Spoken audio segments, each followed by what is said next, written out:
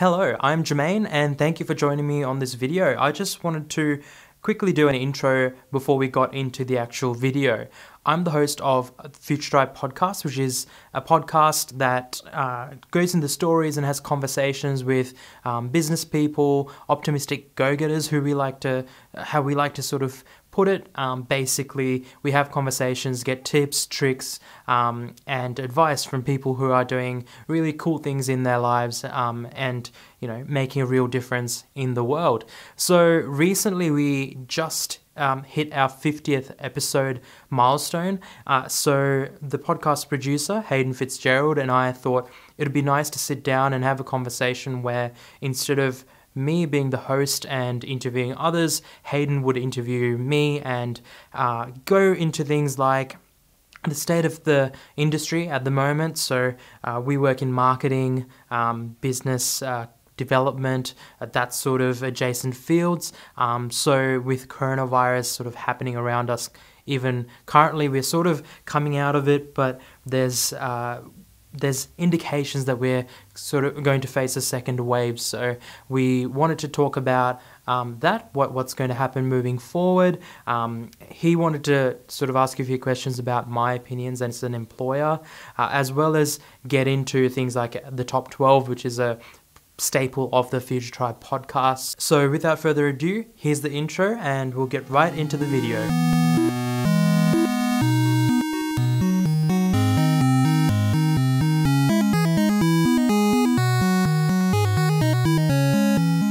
Hello, Future Tribe. Welcome to another episode of the Future Tribe podcast. As you can probably tell from the video, if you're watching, I'm not Germaine Muller. I'm Hayden Fitzgerald, the producer of the Future Tribe podcast. And this week, in commemoration of our 50th episode, we're going to be doing something a little bit different. This week, I'm going to be interviewing the founder and CEO of Futuretheory, Germaine Muller. Hey, and the host of the Future Tribe podcast. And the host of the Future Tribe. How could I forget? Okay, how are you doing today, Germaine? Good. I'm a bit anxious because I haven't really looked at the questions. So I guess I'm just going to feel what every guest feels when I hop on a call with them. Yeah, you're in the hot seat now. You don't get it easy anymore. Yeah, let's go. I'm excited though. I think it should be good. All right. So to start off with, I think, people have been listening to your voice for about 50 episodes now, but I don't feel like a lot of them really know you as a person yet. You're letting the other person do the talking. So tell me a bit about yourself outside of, Futuretheory and the podcast. What do you do in your spare time? What do you like to do outside of work? Yeah, so outside of work, I don't have a huge life, I guess you could say.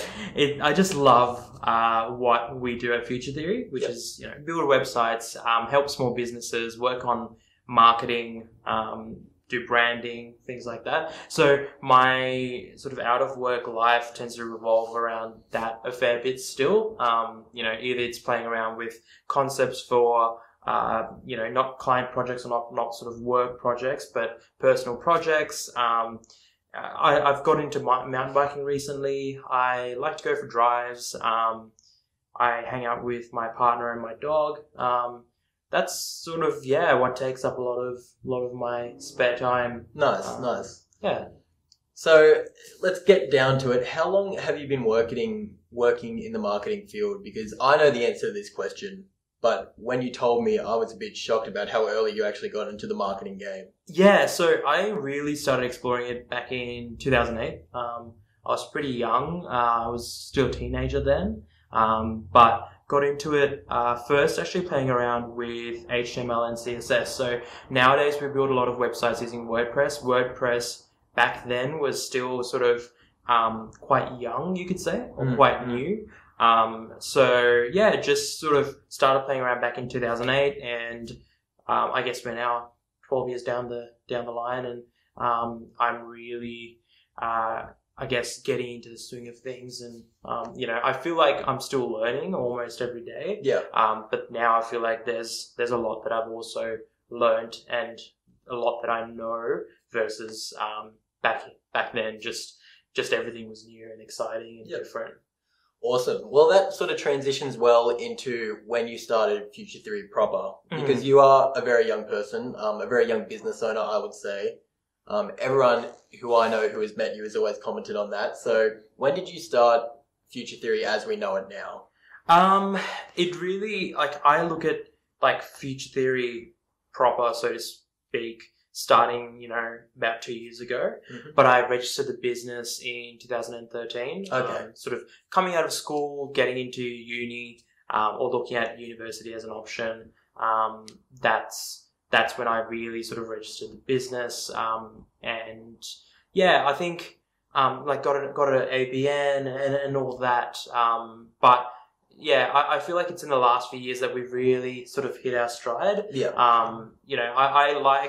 I got a lot of experience sort of working for other people, before I decided to take the leap full time into Future Theory. Yeah. And I think that was important because it gave me an idea of what not just clients wanted, but how people liked to be talked to and liked to handle things like websites and branding and marketing, because it's actually, I find that those projects are quite unique. Like, people don't, when was the last time you heard about someone going through the journey of building a website, like in your personal life?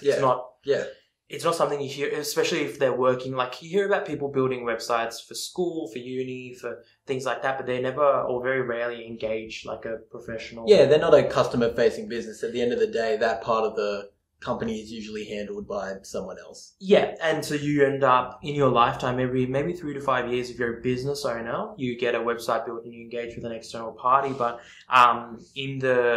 in sort of the average person's life, they just don't experience that. So it was important to me to see almost the other side of it, and understand the other side of it, and also get experience, just look at the different pain points and the different facets, because especially in like design, there are the designers and the coders / developers. Yeah. And they tend to be two different lots of people. Yeah. But I wanted to experience both sides just so that I can understand both sides, so that ultimately when I got into business for myself, it was a more rounded sort of solution that we could provide. Yeah, and that sort of transitions into what I want to talk about now. Now, if you don't know Germaine or what he does here at Future Theory, he's a bit of a Swiss Army knife when it comes to digital marketing. And I say that in the fact that he is a web designer, he is a photographer, he is a graphic designer by trade, and he also does a whole other bunch of things. And what I've always respected about that is that you're not very specialized in one thing, but you do a lot of different things at a very high level. But I also want to ask you, as someone who's gone out on themselves fairly young, do you feel pressure to keep honing these skills? Because, many people, as you said, specialize in one aspect of marketing or design or, creativity in general. How do you keep up with everything? And is there a pressure? So that's why I said, when you asked me, what is my life like out of work? Yeah. I was like, there's not much. Like, I don't think there's a whole lot to it. Like, I'm not spending 20, 30 hours a week on a hobby, per se. Yeah. But that is because I spend a lot of time, to use your term, sort of honing those skills further. Yeah. I think it's not necessarily a pressure, but I see a lot of people saying, I'm a web developer, or I'm a graphic designer, or I'm a photographer, and those people might not necessarily be at that level where I think they should be charging for their services. And what I try and do is ensure that I'm almost checking myself. And making sure that, when I say, okay, we can provide graphic design services, that either I can do it at a level where we can charge and, be competitive in the market, or we have someone working for us who can offer that service at a very fair, very chargeable sort of, as a product, as a service, as a professional service. So, like you mentioned photography, that's something that I'm still trying to hone certain elements of photography. Things like headshots we've provided for a long time, and that's fairly simple, but I'm still trying to hone more the creative, the branding side of photography, like the photos that you see when you visit a website, for example. Yeah. And until I'm comfortable with that, I'm not going to offer it as a service, or until we hire someone who has that expertise that I look at and go, yeah, you've got what it takes to charge and to be charging fairly and to be doing it as a business and as a professional versus just, saying, oh, I know how to put together a website. I'm now a web designer. I'm now going to go out there and offer the service. Because at the end of the day, with any of these services, and I think with any business, their goal is to provide value. So as a business, you want to make sure that when you charge a dollar figure, on the back end, the client receives some sort of value. Like if it's marketing services, they get more recognition. If it's photography services, you represent their brand really well in those photos. So it's important that on the back end, as much as I think people sometimes think that business is about making money and charging money, and end up with, business models that are all about trying to, I've seen people say, oh, I charge at this amount because I want to earn this amount. And that's all there is. I worked out that I can do 6 hours of work a day, and I can work 5 days a week, and I want to earn X amount, so I'm going to charge this amount per hour, which to me is just the wrong approach to, it's the other side of the coin, really. You need to start at what value can I provide, and then how much can those values be priced at as an exchange. And do you see a lot of that in the digital marketing space? Because from a person who's just getting into it now, I definitely see a lot of distrust in consumers, especially when it comes to, taking on marketing services, because there are a lot of snake oil salesmen in the market.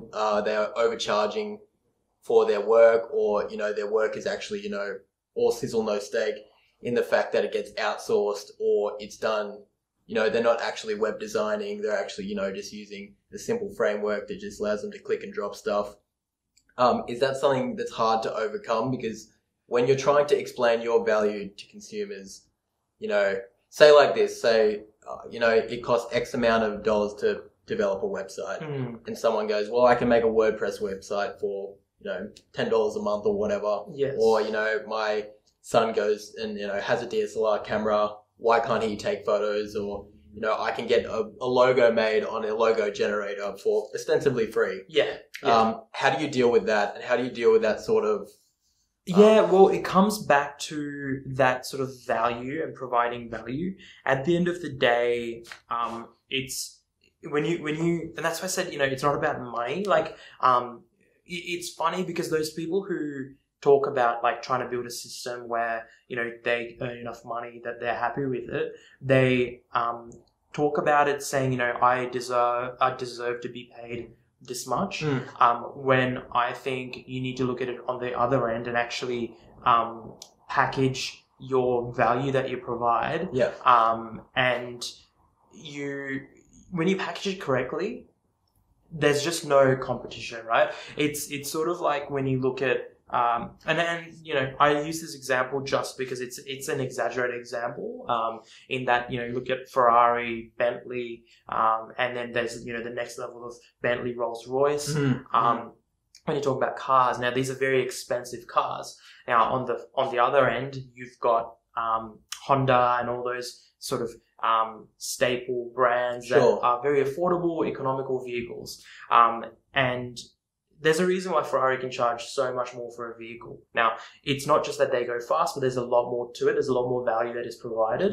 And they package it in such a way that the ideal clientele are looking at it going, yes, that provides... Because you talk to the average person who drives a $30,000, $40,000 car, and you tell them that, do you ever hope to own a Ferrari if you had the money? The general response I've heard is, it'll be cool, but it doesn't give me anything. I'd rather put that into a house. And it's all about value. So that's how I see, that's how I've been able to overcome that. And there have been meetings, the last one, thankfully, was a few years ago now, where I drove for about 40 minutes, which is a while when you live in Canberra. Of course. Because 40 minutes is you sort can of get to one side of the city to the exactly. other. Like you can cover the full sort of Canberra sort of boundary in 40 minutes. And I got there to have a conversation with a guy who basically wanted to, his budget was, I think, $120 for a full website, marketing assistance, social media, the works. And he'd come to that sort of budget by looking online and realizing that, he can get that online. But then I made it clear to him that the value that I provide and now we provide is just on a different level. You're not just talking to some faceless, person, which more often than not, it's just one spokesperson, and behind them they've got a bunch of people who just put out websites. What you get is a much more involved and much more value-based service. Yeah, and it's a holistic approach. Again, there's nothing wrong with doing marketing internally, but if all your marketing is not aimed at one, strategic goal, and, it's taking away from the core business, like you working on the business itself, working on the actual product or service that you're providing the customer, it's ultimately going to, hurt your business in the long run, not outsourcing it. And I think like that's, even as a person who doesn't own a business, I can obviously see that that's a problem where, marketing is sort of a dirty word in the fact that people sort of see it as a way to spend money, but it's hard to quantify a return on investment. It's not like a typical investment where you can see, cash flow coming in that was specifically generated by this function. Whereas it's hard to attribute like an activity to a dollar's sort of return. Yeah, and I think for that reason, people think that marketing is a money sink, which is obviously not true. But I think that's unfortunately the opinion a lot of people have, and I know for a fact that you've dealt with that as well. Oh yeah, all the time. I think people don't necessarily see the value in it because, it goes back to this thing about, there are a lot of people who are talking about Honda and Ferrari. There are a lot of people who look at cars as cars and they're just all cars, and when you look at it at that simplistic level, you're forgetting, even simple things like one has leather seats and one has fabric seats, and there's a different cost to each thing. And a lot of people do tend to sort of look at websites as a website's a website. But which is crazy because every day you experience different websites, but people don't think about it that way. But that's like the the front facing. It's the modern day storefront of your business. You would never walk into a business that has a rundown front entrance, that has like a window broken, that has like a door that's coming off the hinges. So why would I stay at a website that's like obviously done in 2 seconds on Squarespace or WordPress or Wix or something or like Wix, that. And I'm like, am I going to give you and your drop shipping company my money? Exactly. It becomes even worse when you're talking about professions like accountants and lawyers. I've seen smaller businesses when they're starting off. I've seen them build like Wix websites or a Squarespace website, and the thing there to me is that you're asking them for a lot of trust and a lot of value, and a lot of money.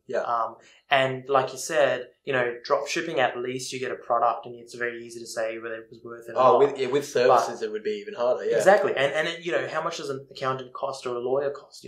It's hundreds, if not thousands, like over a lifetime. Oh yeah, they'd be earning thousands of dollars per customer. Yet, in some instances, they have poorly constructed web presence. Now, what I find is that a lot of them, when they're starting off, or when a business is starting off, it's just all word of mouth anyway. So they use that as a way to generate that lead, and then they really convince you that they know what they're talking about and what they're doing when you reach out to them and have a meeting with them. And that's where you sort of get not sold in a bad way, but that makes sense because again, when you're spending thousands of dollars, like you need someone to sit down with you and explain, go through those cognitive steps of like, this is where your money is going, this is what we've done, and that sort of stuff that you can't really boil down in simple marketing material. And I get that, but it totally just discounts the awareness part of the consumer journey where it's fine, if I needed a law firm, I'm sure that I would do my research and stuff like that, but where I'd start? I'd start at like Malagana's Edwards Johnson, and that's because they've spent so much money smartly on creating such a distinct marketing brand awareness. Same with Bloomers, I would say. Exactly. It's just Bloomers, personal injury lawyers, like it's just something that just comes to you. And again, I think people sort of forget that side of things, and I think that's where a more expensive website or a more expensive service generally tends to differentiate itself, is that a well thought out website can do a lot of the convincing, and therefore generate a higher conversion rate or generate more people coming in turning into customers Yeah. than a, not as well thought out website. Oh, okay. And that thinking takes time, and therefore there's a cost associated with it. And you can build something more robust. You can build something less reliant on other services, like things like Wix and Squarespace. A big issue with those organizations or services, is that if their service was to go down tomorrow, you don't really have any recourse. You can't just take that website and put it on a different server and just go from there. Yeah. It's why we choose to use WordPress. You know? It's something that I talk to clients about, even when it comes to social media. Putting all your eggs in sort of one social media basket, I personally think is getting increasingly dangerous, because they are using artificial intelligence, often with no people involved, to shut down pages based off sometimes arbitrary things. I just saw someone put up a meme and got blocked from Facebook for 24 hours. Yeah. Just because their content moderation AI decided you're not allowed to post on Facebook now for 24 hours. Yeah, yeah. And there's no recourse. And if you're a business that you build, you've built out your whole marketing channel on, say, Facebook, gets shut down tomorrow, that could put you in a really tight spot. Oh, absolutely. And that's not an uncommon thing. Maybe it is in terms of typical businesses, but if you have, a graphic design company that uses Instagram to, generate clients, or even if you're a YouTube channel that generates some revenue off that, and you stream on other platforms, like if YouTube decides to demonetize your content or, blacklists you, like you have just lost all of your revenue, and you have no, as we said, no recourse, because these big conglomerates don't have the resources to, Well, and they don't need to, right? I mean, they're just, like you mentioned, we're just small fish for them. We're small fry. They sort of look at it going, we can invest into getting, a lot of staff in place to make sure that every small page, gets their questions answered. Yeah.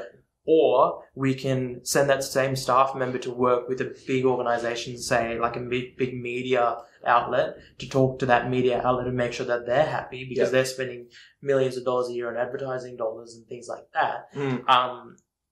It just is almost this, I don't know, there's this almost counterintuitiveness to it. Yeah. And it's something that we need to be aware of as small businesses, or even as a large business. Yeah, of course. I mean, risk management is important no matter the size of the company.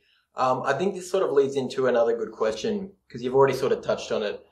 When you meet with clients, what are typically the biggest mistakes that they are making in terms of their marketing strategy, their content strategy?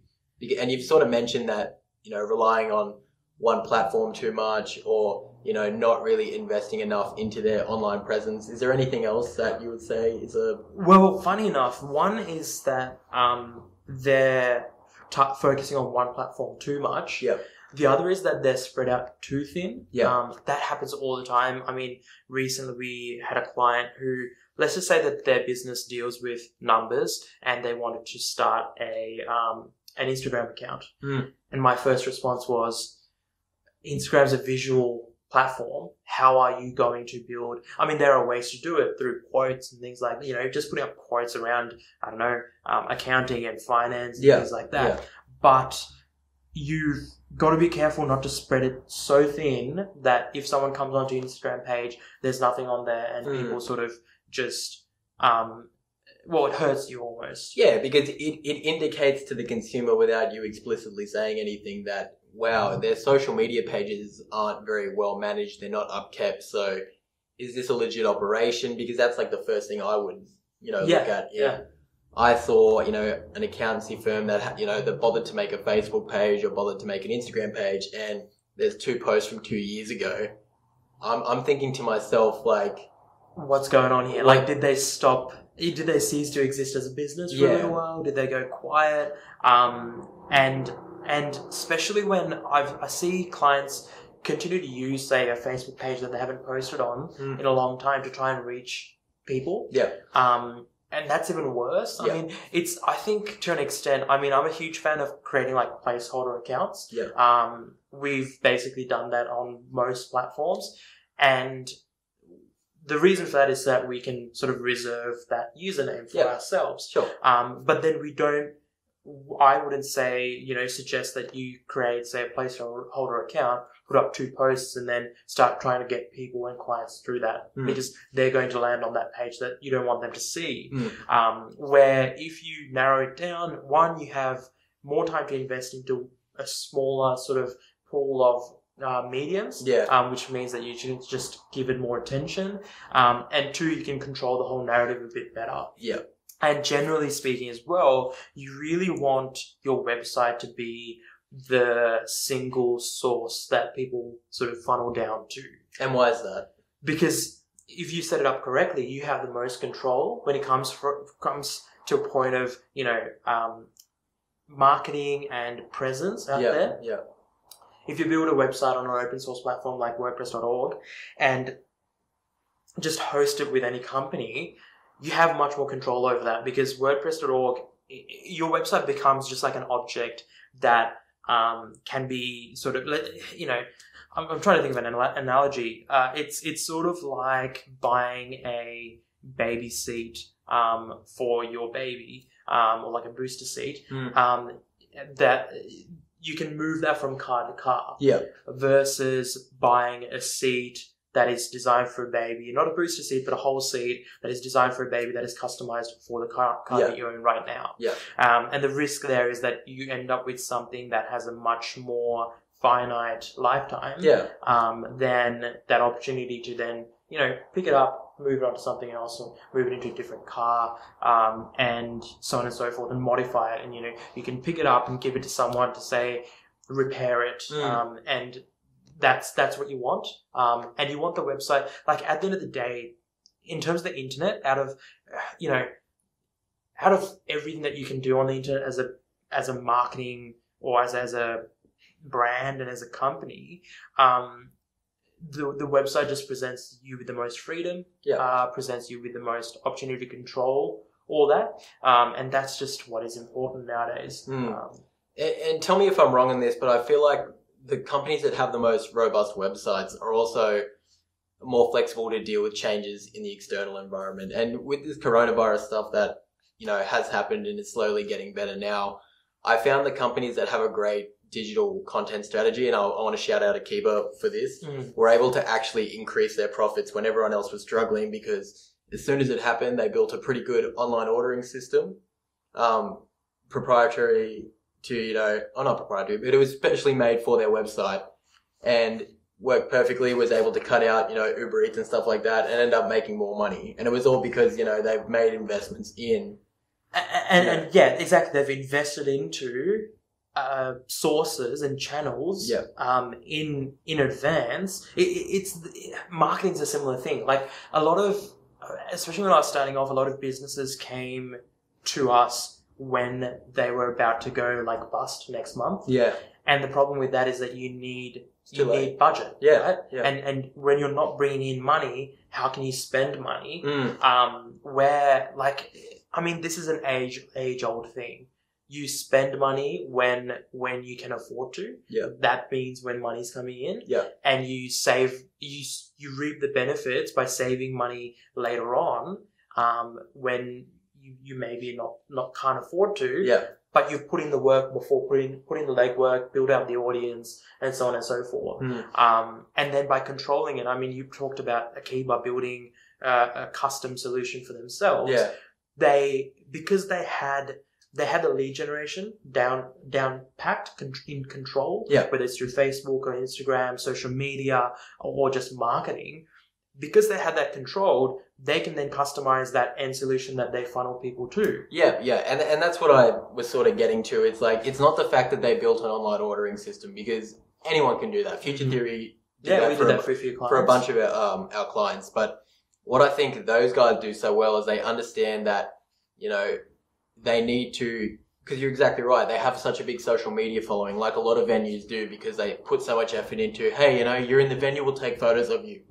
We'll post it online. We'll tag you in it. We'll tag you. All of our menus and stuff are done expertly by graphic designers. Like even the servicescape, it's done intentionally to be so cool, to be so inviting, that you buy into the Akiba and by extension the Kokomo's brand. Yeah. And I think that's a great idea because, you know, a keeper would have done well, you know, no matter what. They do good food, stuff like that. And not to make this an a keeper podcast, but I think you're exactly right where it's so funny that, because I think we're told the different when it comes to personal finance. When you're making money, it's good to save it. It's good to, you know, put it in low risk investments and, you know, stockpile it. Whereas a business, you sort of find out it's almost flipped on its head where... Well, funny enough, I mean, you used the word investments, right? So you talked about low risk investments. Yeah. That's effectively what a business is doing. Yeah. Well, effectively in that businesses should be told to invest as well. Yeah, yeah. Yet it's not something that people that they do. Sorry to cut you off, but you know, you the terms you used exactly could be sort of, it's just almost the opposite, but it's the same in that you're told to save, but a business is told to spend, but the outcome and the end goal is still the same thing, and that is to multiply the value of whatever it is that you're investing, whether it is money, whether it is time, whether it is effort. Yeah. But there are plenty of people like that. I feel like scalability is almost, again, become a dirty word in terms of startups, because when you say scalability, you instantly think of tech startups. You think of people like Uber who have this, you know, giant client base, but haven't really been able to monetize it to a level where they're actually profitable. So I'll change it to a bit more general questions about digital marketing. With coronavirus in sort of mind and just the trajectory of the industry as itself, what do you think are the emerging lines of service, like the stuff that is going to become more important and the stuff that's going to become less important? Yeah, so I think given how easy it is to do things like build websites and things like that, I think better websites and more well thought out sort of avenues are going to become more important. Yeah. Not that they weren't before, but you know, a few years ago, it was very easy to just absolutely get a whole bunch of likes on Instagram, for example. Yeah. I remember, you know, reaching like I forget what they call the feed where basically, you know, you get pushed to when you're like the most popular within a certain time frame. Yeah. That was very easy to do a few years ago. Yeah. But it's becoming harder now. And what's happening is that just the top of the top really just make it to those sort of feeds and pages and things like that. Yeah. And I think moving forward, that's one thing that's going to really be important. The whole customer experience as well. Yeah. I think for a long time you could afford to just sort of be lackluster in a few areas. Yeah. But nowadays social media makes it too easy to get punished for that sort of thing. Yeah. And that's only increasing as well. Personally, I think investing into a lot of one-on-one is gonna again be very important. I mean, drop shipping when it was starting off was really popular, and it had its time where everyone was saying just, you know, drop ship. Yeah. But I think, like, even looking at our clients, there are a lot of clients who did really well through this, who focused on personalized service. And that can be online. That can be through Messenger or through a chat service. Absolutely. But it needs to be personalized, right? And you need to be knowledgeable, because people, again, there's so much knowledge at your fingertips nowadays that you really, again, need to rise above that to be different. Yeah. Otherwise, you just get the same advice that they can just get for free from somewhere else. Yeah. And that just means that you're competing with everyone, which is scary and dangerous and, you know, all those not so good things. And with coronavirus, not to, you know, harp on about it, but what do you think that's going to change about the marketing industry? Because I feel like, unfortunately, it's going to, you know, cut marketing budgets pretty drastically.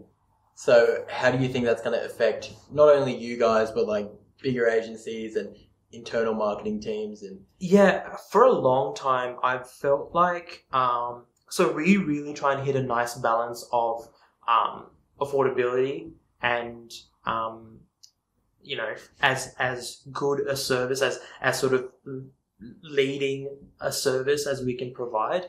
And I've just seen that bigger companies there's just naturally more fat, so to speak. And there's more expenses. And there's just more frivolous sort of spending.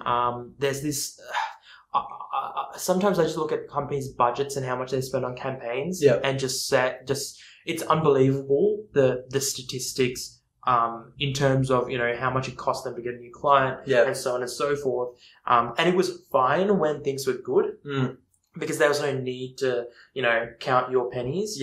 But coronavirus, I think it's been almost a bit of a resetter. And it's been, I think, this time where the real sort of business owners, entrepreneurial people who love looking for ways to survive and ways to thrive and ways to innovate and differentiate, they'll come through and pull through this. Yes, they won't be as well off as they may have otherwise been, but they can just pull through. So it'll almost just like, I don't know, I think almost the weak ones will be picked off. Or at least people who are, not saying not doing their job properly, but I find a lot of people, a common complaint online, and when I talk to people like yourself, they often will start campaigns or know people who start marketing campaigns or projects. And when they're asked, how are you going to measure this? How are you going to measure the success of this? They sort of scratch their head and they go, I don't know. Like, I don't know how I would, assign a KPI to a branding strategy, which I think is like now not something that can just be accepted. I feel like every dollar that is being spent, it needs to be tracked, and it's, it needs to be stretched as far as it can, which means... And the return on investment sort of accounted for as well. Definitely. Like, that's something that, again, I talk to clients because, funny enough, there's mechanisms in place in Facebook ads and Google ads and basically any ad platform where you can track your return on investment. But I think a lot of places just go, okay, that's it. That's all we needed. But what we try and do is actually talk to the client as well and say, these are the statistics. How was it on your end? Because I feel like a lot of those are misleading. And what you sort of forget is half of these channels that you use aren't digital channels that link into your website or link into your, your Google Analytics and, things like word of mouth you can't track. Or even like, if you're a restaurant, you're going to use flyers as one of your, marketing strategies, which is a great thing to do. But if you have no way of counting for how many people were turned on to you because of this, you can print out 1,000 flyers and never know how much good it's doing you. Exactly. Or if it's doing you any good at all. Or, what can you attribute, do you attribute, uptake in, say, deliveries to Facebook ads or to flyers. So, I mean, I don't think there's an excuse nowadays for companies and individuals to not track this stuff. I think it's very easy to track it nowadays, and you should be tracking it. So, I think it'll like you said, it'll just sort of, I guess, make it more obvious, the people who are phoning it in or just not doing as much as they should be or could be doing.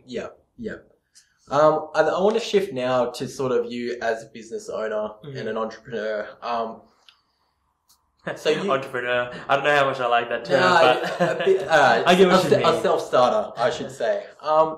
So one of the things that astonishes me about you and about starting a business in general is that there's so much stuff behind the scenes that you wouldn't even think would be a problem that is, like paying people, creating invoices, creating, obviously the branding would be a bit easier considering, you're a marketer and stuff like that. But that's a problem for someone who doesn't do it as a service. So what are some of like the hardest parts of being a business owner that you never saw coming that, when you started Futuretheory in 2013, bright-eyed and bushy-tailed that you were like, you didn't even know this was going to be a problem? Funny enough, I think marketing was the big one. And understanding, you need to really understand where your next clients are going to come from. That's one element of it that was really challenging. The other element is keep making sure that your clients are in the loop and in the know. It's something that I hear about even now, a lot of saying, we talked to any web developer in the past and we start a website and, we don't hear from them for 3 weeks, and then they come back saying, oh, here it is. Here's your first concept. What's your feedback? And then, we converse for another week or two, and then they vanish again, and there's no sort of touching base and talking about it. Yeah. That's a big part of it that we're still trying to become better at in terms of, it was easy when it was just a matter of emailing a client, checking in. Yeah. But when we have multiple projects on the go, we need a way where they can just check in at their leisure. So, integrating that sort of project management system. And the big one, I think, and again, we're still trying to get it right, is just getting the systems and procedures right. Just the way I like to think about it is I love people, and I think the people within a business are really important. That they're just like, they're everything, right? Like, you as a staff member if you didn't exist, you bring a unique value to the business that if we took you out of it, we need to find someone with at least the same energy, let alone the same expertise, and so on and so forth. But when you come up with the operating procedures, I think it's important to remove that person and come up with steps so that you can at the very least make sure that a task is done. Yeah. Now, whether that task is done to the same level of expertise is different. Is hard to control, but sort of just operationalizing those, because as we scale up, that's only going to become more of a problem. Well, that seems like that's sort of like the glass ceiling that exists for a lot of businesses, and why I think so many of them stay at a position where they either have 2 or 3 people full time, and then a couple of contractors, and then have like a spouse or something running admin stuff. Because really, when you extend it beyond that, it becomes a logistical nightmare. Like doubling our staff now would, I think, increase your workload 5 times. Yeah, I was going to say by like 300 to 500%. Yeah. Which isn't, it's like almost like an exponential scaling up. Yeah. And, there is like a soft sort of number that they say that one person can manage, say, 8 people. Yeah. Now, whether that one person then gets to do the work that they need to do in their day. Yeah. Because I can imagine if I had to manage 8 people, I'd want to, I wouldn't want to check in with them at least for an hour a day, but there'd have to be some level of, being open for them coming and saying, Germaine, I have this question or that question. Yeah.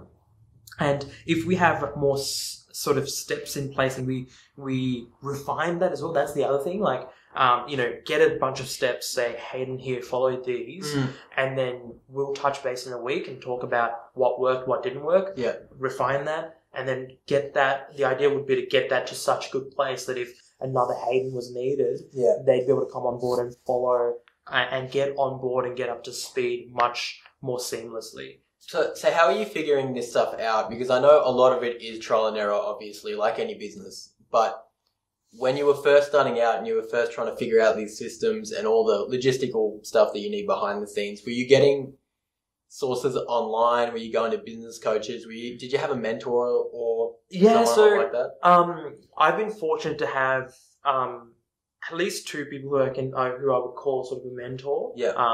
Never in like an official capacity. Been fortunate not to have to sort of pay for that. I know people try to look for someone to help them and pay for that. Yeah. Sometimes up to $10,000 a month sort of thing, which is crazy. But what I'm just, I don't know, I love just experimenting, trying, working it out, failing, trying to fix that issue that then appears, and so on and so forth. So there's a certain level of like resiliency that you need when you're starting a business. Yeah, and well, it's resilience as much as just getting rid of any ego. Sort of going, that was a bad move, I priced that project way off. Like it was wrong to price that project at X amount, that's a mistake that I think a lot of businesses and a lot of people getting into it learn, is that, you think, okay, like let's price it on 10 hours and turns out to be 15. Yeah. And that matters so much, not to cut you off, but it reminds me of a funny story, because my friend obviously runs a gardening business, and he helped out another friend of mine who wanted to do something similar. And he goes to and he quotes, the friend who's starting out quotes, a job of doing a yard and stuff like that. And he gets my other mate to come over, he's like, oh yeah, I said this would be done in 4 hours. And he said, you're going to need the Avengers, mate. It's going to take 20 hours, mate. Exactly. And it's just something that you learn. And I think in those sorts of scenarios and situations, you need to just not have any of the ego. Yeah. And just go, I stuffed up. Yeah. And if that means that you only pay yourself $2 an hour, because, depending on the situation and the project, there might not be capacity to turn around and say, hey, I'm sorry, I really quoted that really wrong. Well, it's your mistake at the end of the day. I mean, like, you can't ask if you went and said, here are what my service is going to cost to the consumer, and then you backtrack and be like, I made a mistake, you need to pay me more. It's a bit of a hard pill to swallow. Especially 4 times as much. Yeah. It is, and it's just a learning sort of experience of sort of going, just trial and error. Yeah. And then learn, like making sure that you learn the true, I guess, points from that mistake. Yeah. I think sometimes it's easy to think you're learning from the mistake, but you sort of miss the whole point. Or you just look at the stuff that's more palatable, and you forget the stuff that, you've almost got to be just a bit harder on yourself. Yeah. And that's, I think that's okay, because at the end of the day, you've got to be the hardest on yourself. If you're providing a service to someone else, you need to make sure that service is worth it. Yeah. It's still one of my biggest fears is that we'd provide a service and the client wouldn't feel it's worth it. But do you feel like that sort of creates like a bit of like a disconnect? Because obviously you want to do stuff to the best of your ability because of, it's your name on the business. Like you are it's in my interest. Yeah. But you've always also said to me that being done is being better than perfect. You know what I mean? Like, yeah. I mean, the way we handled that is that we are around once a website launches. We're still around. And we touch base. And I talk to the client and say, I'd like to check in with you. Every 2 weeks is okay, or if there's any issues, come back to me. Because I agree, done is better than perfect. And it's something that I, again, still struggle with, sort of just recognizing that, okay, this is done. And to be honest, this is 99% there. There might be 1% that needs to be sort of tweaked, but that will get tweaked. That will be fixed. And, the catch when it comes to things like websites is that they're always evolving. There's new trends coming up. There's like a website that you built 5 years ago has to be a completely different website nowadays. Like TikTok didn't exist 5 years ago. And, if you're listening to this sort of laughing, TikTok's not a legitimate sort of business source or a lead generator, there are heaps of businesses who thrive on TikTok because of the nature of what they do. And it's more important to take TikTok out of the equation, just like any, online X, Y, and Z. platform. Exactly. Any source, any lead source out there, you just need to be able to adjust to that. And that just means that, done is better than perfect, and perfect is never achieved or attained because, just as you think to yourself, okay, the Instagram integration is working perfectly, and so is the Facebook integration, a new social media platform comes along. Or a new web standard comes along. Or a new medium that people are listening to comes along. Podcasts sort of came out of nowhere. They still haven't hit mainstream, but that will happen. Video is still big. But you need to be able to almost be agile enough to take those things, do them, and recognize that they almost have a lifetime. A lifetime of optimal sort of return on investment, but then because you launch a new video today, and if you really push it, it'll be really useful for 3 to 6 months. After that, once your target market sees it enough times, it's much less use, but it still provides value if you sit it in a good location on your website. So it's sort of balancing all that out there, I think. What are some of the biggest achievements you've had at Future Theory that you're personally the most proud of? And what are like some of the biggest mistakes that you constantly think back to? So, I mean, the biggest thing in my opinion is just, I don't want to name clients, but just working with, especially clients who really took what we did for them and then just added their flavor on top, and then just touch base regularly and, just, becomes a real team effort. Yeah. To me, those are the biggest wins. Yeah. Because that's how I see myself and us sort of. I mean, some of my first clients back in 2008 are still working with us today. Yeah. To some degree, at the very least. And, I've grown a lot. Back in the day, I used to charge $10, $15 an hour. It's a different time now, but we're a different business. So it's interesting that they still sort of came along for that journey. That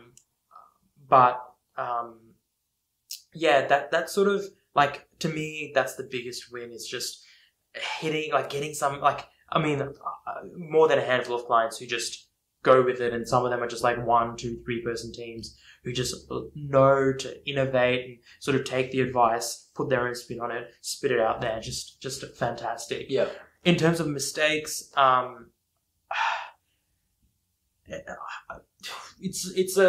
I think trusting people to an extent. Yeah. I haven't lost a lot of money to trust, because I've trusted people, but over the years, like a few $1,000s has been lost by people either stealing things, and it's not, at the end of the day, given the scale of projects that we do, it's not the end of the world, but it is still felt. Yeah. It's still something I listen back to. Was this in terms of people you commissioned for work and they didn't do the work, or is this something? People who we did work for who just didn't end up paying, end up trying to essentially steal our service and then just run away and not pay. Yeah. At the end of the day, I think back to those things every once in a while, and it's just one of those things where I wish it didn't sort of turn out that way. I mean, I'm talking like it's less than 1% of. It's not even it doesn't really register, but genuinely in those instances, I don't think having a contract would have helped. I don't think any of that would have helped. I mean, it's too hard. I mean, every small business owner I know has the same story where someone owes you $300 and it's in that period where it's like, what am I going to do? Take them to small claims court and spend heaps of money to get this back, or am I just going to I just have to eat it? Exactly. You just have to sort of suck it up. Yeah. That's a mistake, I think. And not, going back to the advice that I gave around understanding your lead sources and lead generation and systemizing things.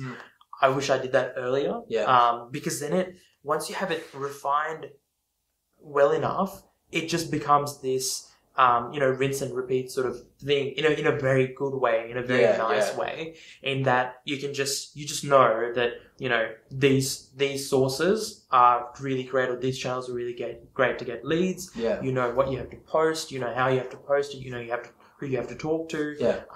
And then when it comes in to get work done, you have it all systemized so that not so that you give everyone the same service, because that's another thing that we really try and do is to provide a very custom service. So that, it's like a fitted suit versus a suit, right? There's a huge price gap between the two. Yeah. Because there's a different level of refinement. Yeah. And it's just, for us, it's about making sure that we can provide a customized service, but you can systemize how you customize. Yeah. Of course. And it's about doing that. And, I think if we did that earlier, we could have scaled more. And, it all comes back to, I know you're a bit of a maths guy, you like numbers. Yeah. And numbers are very, you can almost put numbers around everything, right? Yeah. And business is definitely an area where you can do that. So I wish I did a lot more of that. Yeah. Putting numbers and understanding things better. Yeah. And a big thing as well is just using some sort of invoicing system as soon as possible.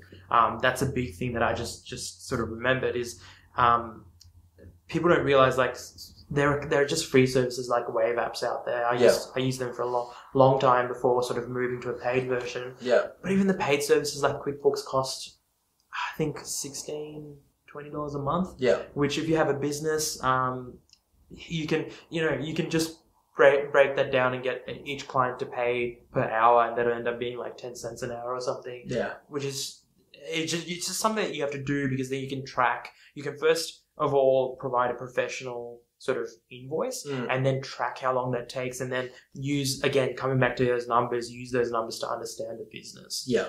Understand and better communicate to them probably like where their money is going, because I feel, you know, if you're, you know, giving a marketing agency $4,000, I'm not happy if they're just coming back, you know, having spent it and be like, here's the stuff we created, see you later. Yeah, exactly. And you provide more levels of, like, there was a time when the invoice would say, you know, for website services for hayden.com.au. Yeah. Nowadays it's, you know, website development, website framework setup, website foundational setup, security testing. Yeah. Like, we really break it down because, like you said, it communicates, this is all the things that you paid for. Yeah. Versus, you know, here's the solution. Which is important when there's, you know, informational asymmetry. I sort of equate it to, you know, when you go to a mechanic or a panel beater and stuff like that, why they give you a quote that says, removing this panel will take 15 minutes at my hourly rate. Here's what it gets. Because you don't know what it takes to get out of dent. You don't know what it takes to fix the headlight. You don't know. You don't know what is involved, let alone the cost of what is involved, the time. So you're going to be skeptical about how much money, like, you know, $4,000 to fix, you know, the front panel of my car. Like, are you joking? Like, like, surely it's just a matter of, you know, hitting the dent back the other way. Yeah, but it's like, no, I have to take out, like, all these, you know, things in the car, and I have to go get a spare part. Yes. So yeah, I totally get that. Are there any other general tips before we sort of move on to a different topic? For business owners, you know, if I'm a person who's worked in the industry for a little bit, I'm honing my skills and I'm sort of thinking about going out on my own, are there any other tips, like, specifically regarding, like, the financial aspect of it? Because I'm assuming that would be very scary. Yeah, I mean, I think, and people might cringe, but I almost say don't look at the like dollar number. Look at just generating cash flow and putting out work. Because when you just focus on the number, it just ends up being about the dollar figures. Like, and you know, when I say number here, I mean how much income. Because that's just missing the point. That's not what it should be about. It should be about providing value. It should be about, at the end of the day, if you provide good work at a reasonable price and you keep people happy, then they're going to come back, they're going to tell their friends about it, so on and so forth. So I think that's like my big thing. Even now, it's I take a minimum wage out of the business. It's about investing it all, and it's about having money there for the business to do more, to innovate more, to provide more value, because it doesn't have to, you know, I'm not trying to sell out or sell the business in 12 months. It's about sort of creating something bigger, and that growth takes reinvestment and that freedom to an extent of having, knowing that you have to put out, you know, 50 hours of work per person per week, and how much income is coming in. It doesn't have to necessarily, you know, okay, it doesn't have to say $100 an hour, 50 hours of work a week. That doesn't have to match up. Like, you might end up earning only $20 an hour. But it's important that you provide that value, and make sure that when you provide that value, it is as well-rounded and as holistic as possible. So basically saying that you shouldn't expect from the door to be making exactly what you made in your previous role, and expect that generating cash flow and generating a client base is going to be pretty It's going to take time, and just forget that. Like, at the end of the day, you're comparing numbers that don't even, like, have no right being compared, right? It's sort of like comparing, I mean, you know, going back to the analogy of cars, it's like comparing, or travel, sorry, like getting from point A to point B. It's like comparing the price of a car and the cost of a car and the cost of a mountain bike. They're on two different scales. Yes, you can use, you know, the same dollar figures to work out, this is how much it'll cost me per kilometer, so on and so forth.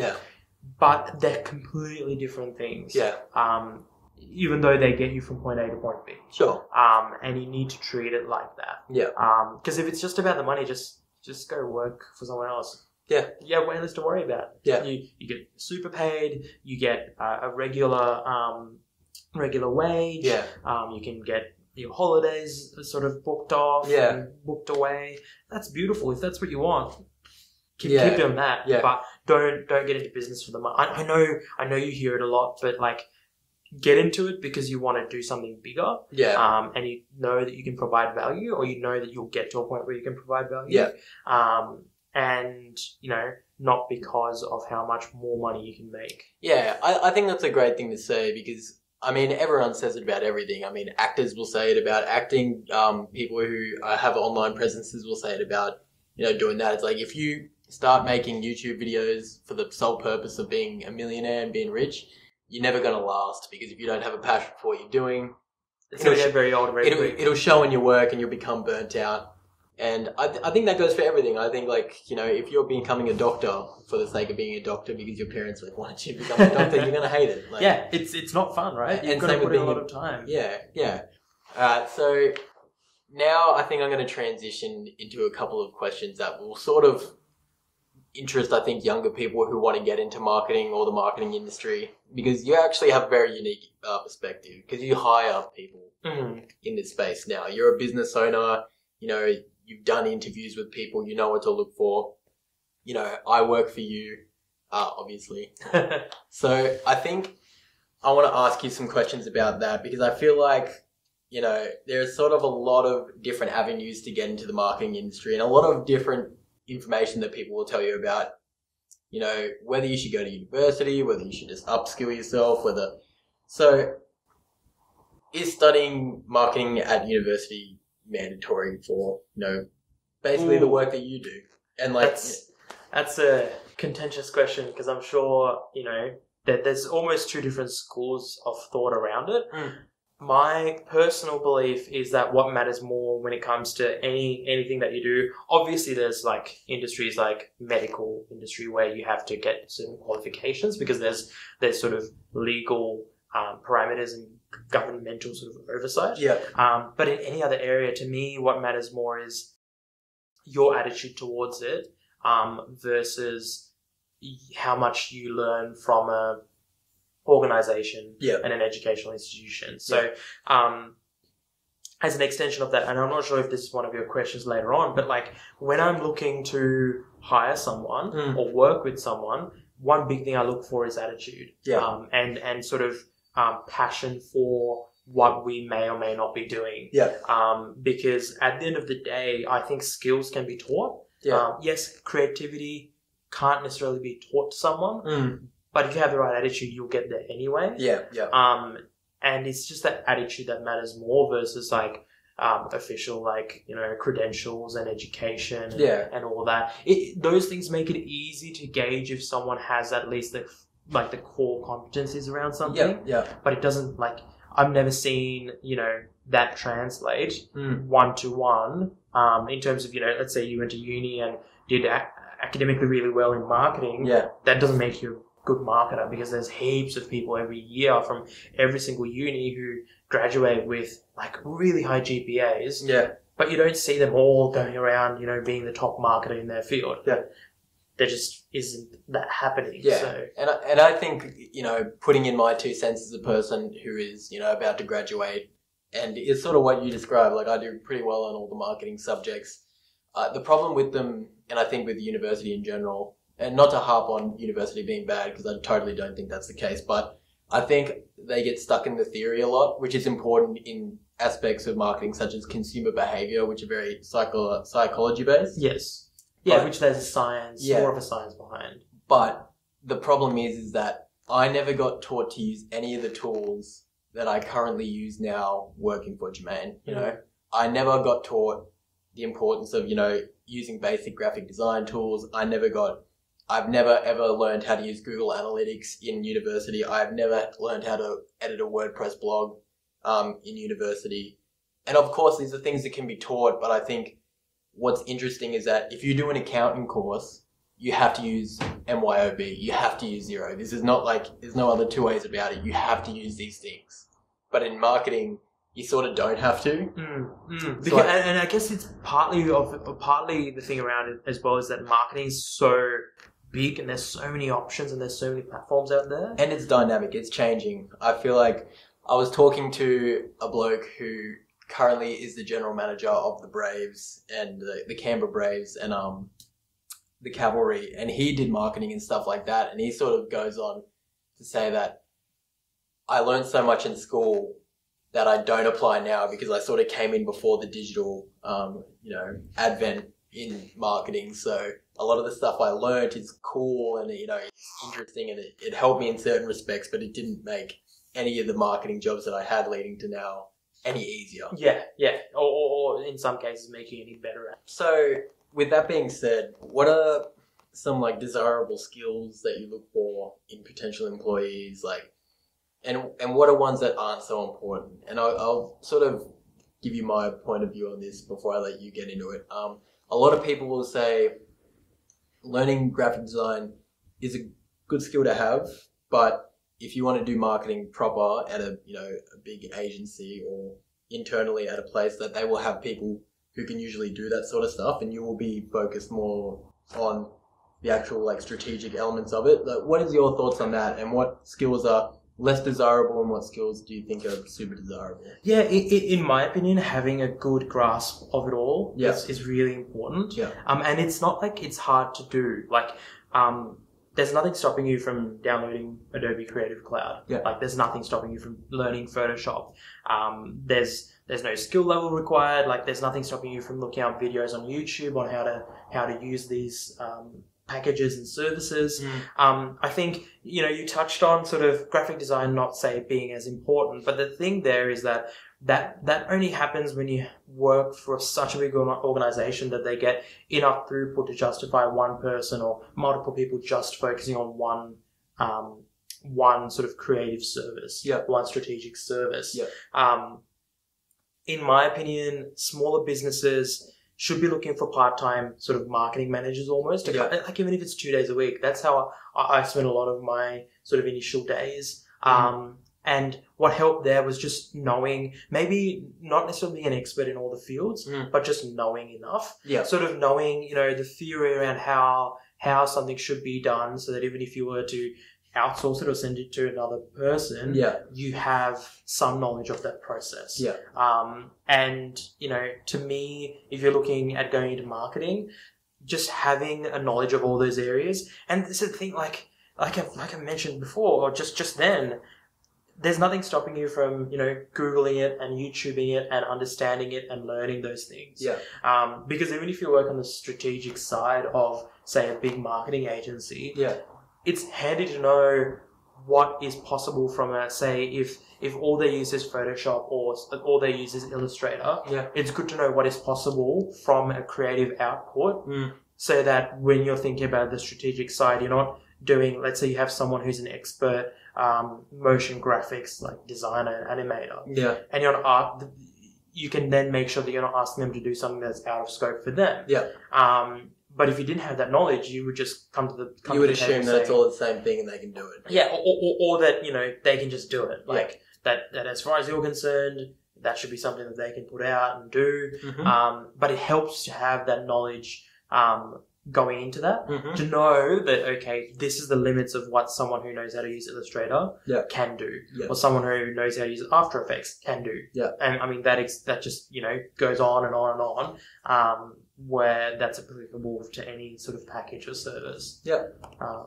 Cool. Do you have any specific recommendations for software packages that you would? Creative. So Adobe Creative Cloud, Creative Suite. Understand, I think with websites being so important, understanding how domain names work, how website hosting works, what WordPress is. Again, all these things cost very little to, a domain name's $10 a year.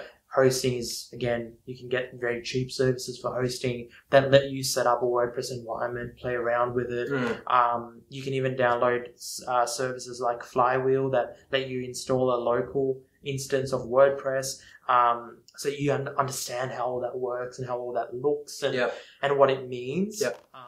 So at the very least, I mean, when you go to a mechanic, let's say to fix something that's wrong with your engine, it's much more helpful if you know the general, you don't have to know specifics of how an engine works, but understanding, why the engine makes a funny sound when you accelerate is much easier to sort of get your head around if you know what happens when you press down on the accelerator, versus having no idea how an engine works. And it's sort of that. So, like, I think the general advice that Germaine is trying to say here is that if you want to learn how to do a lot of different stuff, you should try to do it yourself. I mean, the advice that I've been given, I think it's good, is that if you want to learn how to use like stuff like Google Analytics, start a blog. Start about writing about stuff. It doesn't have to be like great writing or interesting stuff, but just like, you know, create something that links to it, figure out it, because learning by doing is going to be better than watching a YouTube video and trying to remember it. And you know, and it's important then not to then market that knowledge incorrectly. Of course, I've had instances where people say, "Oh yeah, no, I know how to use Google Analytics," and it turns out that they know how to link it to a website and look at, you know, 1/10th, 1/20th of the information coming in.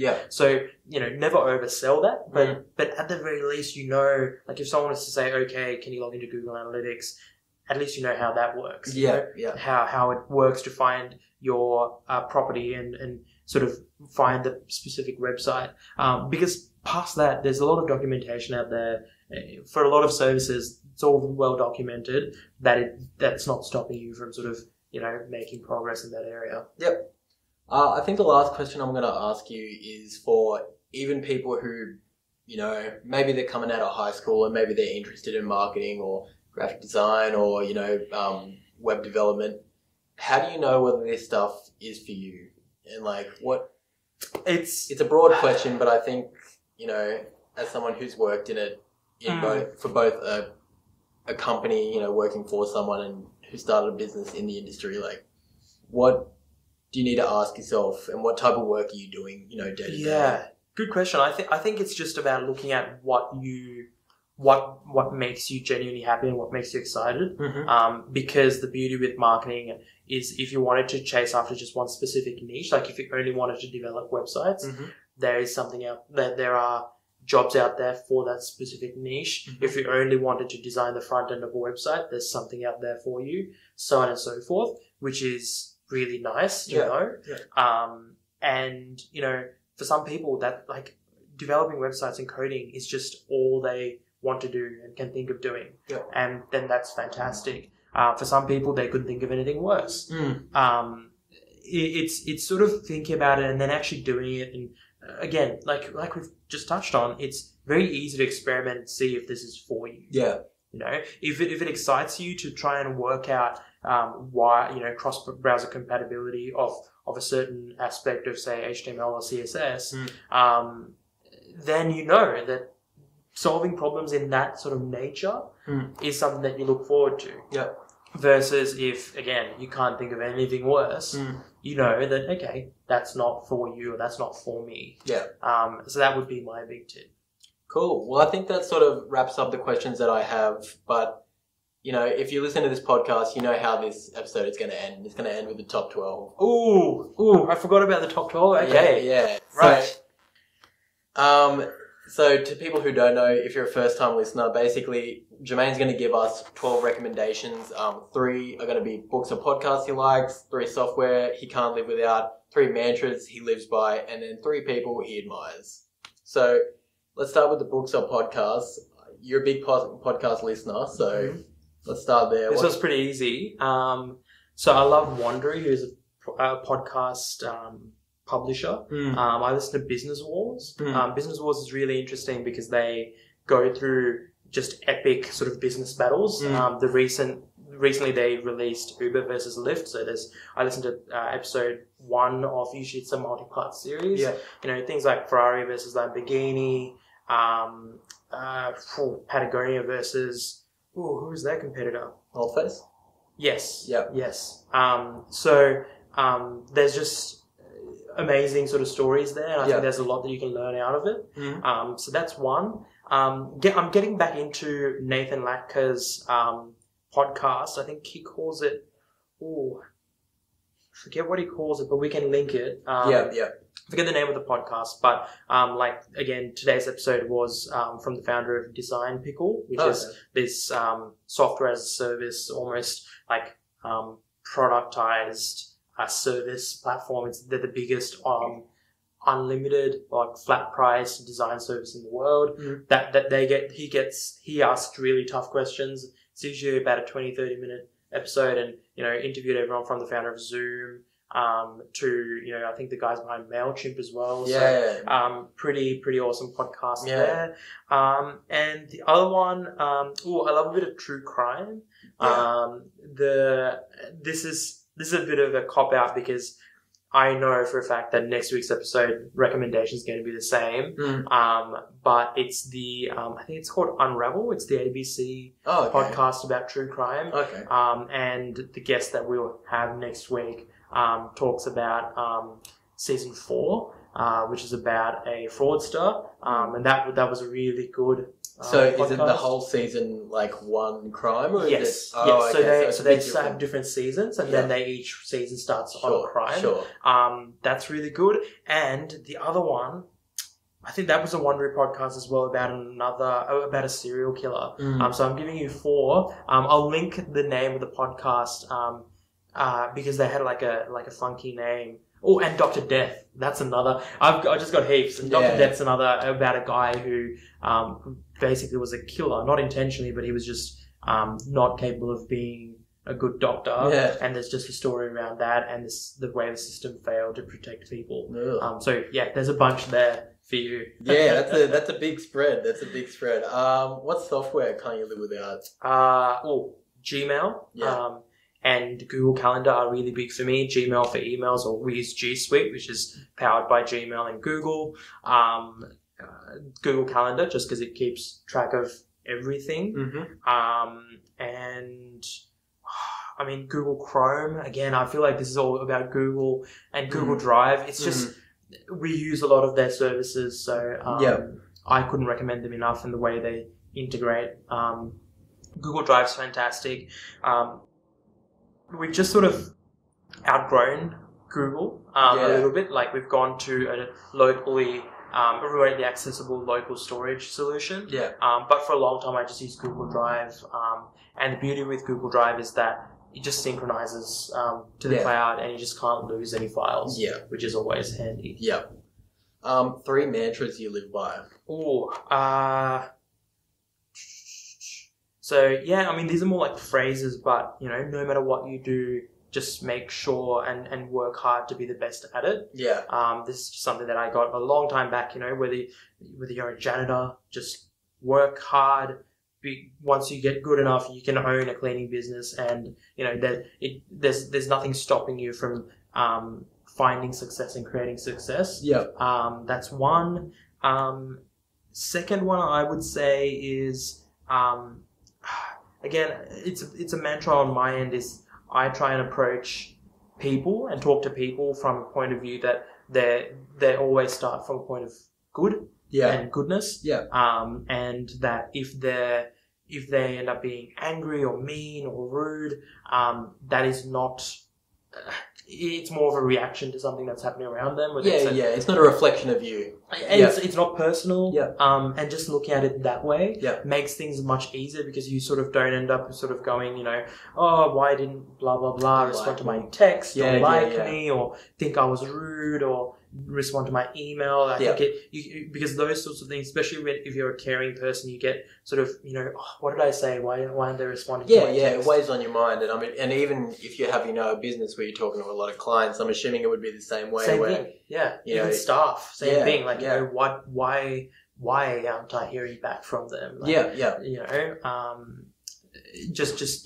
take that sort of approach that everyone starts from that point of goodness and wanting to help. And that just the world and life just might sort of skew that a little bit. I mean, people are very self-focused. So if they're going through some stuff, it'll affect them. And it's very rarely that you're thinking about someone else. Germaine, he made me stay an extra hour after work. I hate this guy so much. It's like, nah, you forget about it as soon as you hop in the car. So it's like, is that how you speaking from experience? No, yes, of course. What's the third one?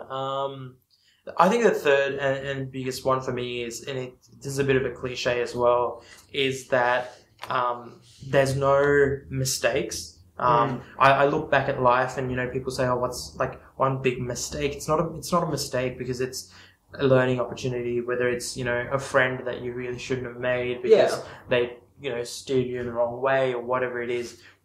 Ultimately, you're here today because of what you've sort of gone through in the past. And that's something that it helps you sort of not dwell on things. Yeah, I feel like I've had it described to me in a way, mistakes are often, expensive ways to learn lessons, like whether you lend some money to a person and you never get it back, or like, as you said before, you do work for people and they don't pay you back. It's like, you can either look at it as this person stole money from you, or it's an expensive lesson in, man, I got to vet my clients a bit better so they don't steal it from me. Yeah. Or work on your systems and processes so that it doesn't happen again. Yeah.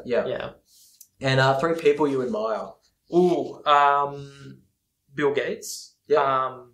I think the reason I admire Bill Gates is pretty, and for this response, I'm going to just stick to sort of public figures. I think it's very easy for me to just turn around and say, my mum, my dad, very easy, look at what they sacrifice and so on and so forth. But it's a bit of a cop out because, they can't provide value to you in the same way that, because, their life isn't sort of captured in the same way that... Yeah, and it's like a given. It's like, if your parents aren't going above and beyond for you, like... yeah, I feel sorry for you. Yeah, honestly. It's just something that, it is a fairly sort of given thing. And there are bad parents out there, don't get me wrong, but... Yeah. But going back to Bill Gates, just that mentality around using business to... make money and then using those profits to make an impact on the world. I think there's a lot to be learnt there. And just sort of, everything that has happened since. 2 other people. This is going to be a bit funny, but I respect the Kardashians. Just because they're just strong business operators. It doesn't matter.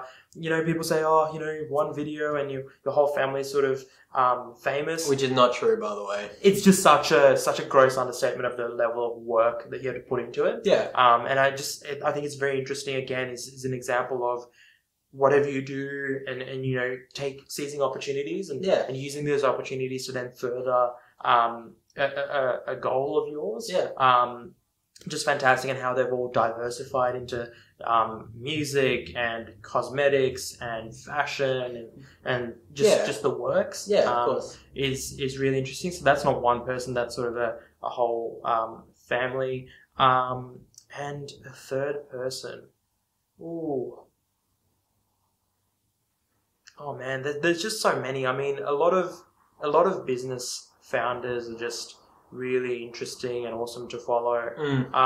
Actually, you know what? Let's say Kevin O'Leary. I don't know if you've heard of him from Shark Tank. No. He's again a very, very smart and well-off sort of man who I think I just admire how he looks at business. How he looks at just things like business as just what it is. It's nothing personal. It's just a service that you're providing, and he's going to tell you what he thinks about it, even if he doesn't think that it's that great. And that sort of candid approach to it it's really nice in a world where there's a lot of yes men. I mean, and just sugarcoating, right? Yeah. Sort of like softening, like, that was really nice, Hayden. I just won't use that design. Or more of, how about you change this, like, or as he likes to put it, your business is bad and it deserves to be, taken around the back and then shot dead and just start on something new. Yeah. Sort of. Maybe you should take it to that extent, especially if your little brother's coming to you and be like, oh, I want to start this lemonade stand, and be like, you idiots. You fool. But I definitely agree with that. I think if you want to work in any industry, you need to actually take on constructive criticism and realize that in life, the L's you take are actually when you learn the most. So, because if stuff is just going well for you and you got no adversity, you're never going to get better at anything. No, then there's no reason to then be pushed and push yourself. So, well, that about wraps it up. This has been a pretty meaty episode. I'm glad we've done this because we were supposed to do this, I think, a long time, and I've been pushing to interview Germaine for a very long time. Hey stranger, thanks for making it to the end of this video. If you enjoyed it, please hit subscribe and the notification bell. It really helps us with the YouTube algorithm. Also, don't be a stranger. Please leave a comment, let us know what you think, hit the like button. All my socials are down there as well, so if you want to reach out to me, say hello, have a conversation, I'd love that.